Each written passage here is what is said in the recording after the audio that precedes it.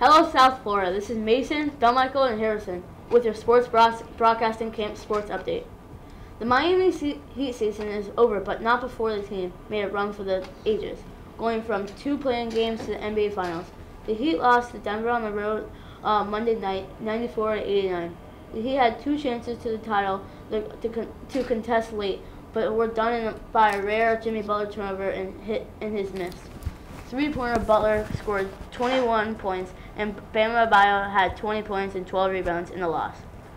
Finals MVP Nikola Jokic had 28 points and 16 rebounds to pace the Nuggets to their first NBA title in the team's 47-year history.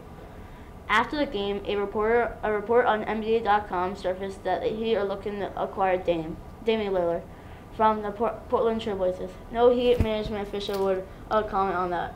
The surprising Miami Marlins play at Seattle tonight in a late West Coast contest. The Marlins sit 4 games back of front-running Atlanta and are over-exceeding from preseason expectations. From MLB prognosticators, Jorge Soler is the team star with 19 home runs, while Luis Arias is leading baseball with a .391 batting average. The team's starting rotation of Jesus Luzardo, Eric Cabrera, Sandy Alcantara, and Braxton Garrett have the 4th lowest ERA in baseball and have combined for 309 strikeouts to Tuesday. The Marlins last made the playoffs in 2020 and are in possession of a wildcard spot currently.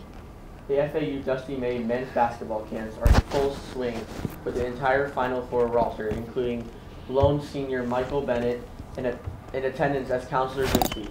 The foursome of Vlad Golden, Jalen Gaffney, Janelle Davis, and Nick Boyd took time out of their schedule to answer questions from 46 youngsters from the sports broadcasting camps, who also were in attendance on Monday.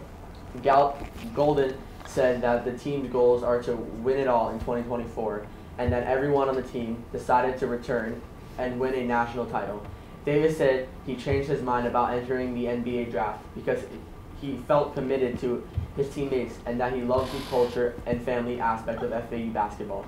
Boyd said he knew the team would succeed this year when he saw Gaffney, a former McDonald's All-American and transfer from UConn, take on a leadership role and not have a big head because he was highly recruited. The 35-4 Owls are a preseason top 5 team in most college basketball polls. Miami Dolphins are rumored to be in a hunt for former Minnesota Vikings star running back Dalvin Cook, according to NFL.com. Cook is a 4-time Pro Bowler who ran for 1,100 yards last season and scored 10 touchdowns and has been one of the top dual threats in the NFL over the last few seasons. Cook told the network that he expects to be a running and a receiving threat next year, and that rumors of him being on the